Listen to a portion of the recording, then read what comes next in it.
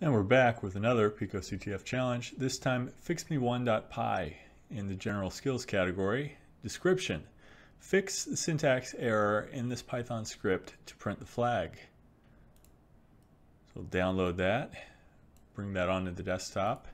You could use any editor, but I'm going to use VS Code because it has a lot of syntax checking and highlighting and just makes life a lot easier. So as we look at this, the first thing that stands out to me, and there we go, VS Code just finished analyzing it. We can see there's a problem highlighted in red. Indent not expected. So Python is based off of spaces or tabs, whereas a lot of other languages are based off of curly brackets and semicolons. And so it expects things to be evenly spaced across the board. So like with this definition of a function, all this stuff falls underneath the definition, and so it's indented once. And then when you have this loop, for example, you get another level of indentation, which you can see here. So you can see what the contents of the loop are.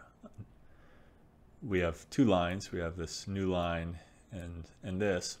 If we were to add something else and we want it to be also in the loop, we would need to be at this level of indentation. So something like print I.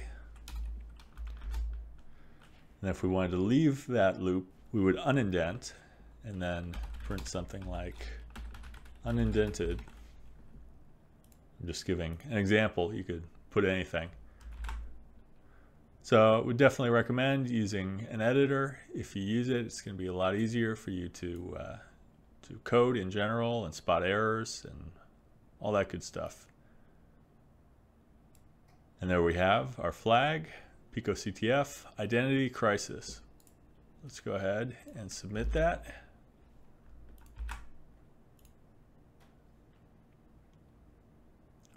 All right, that's the challenge. Thanks. Bye.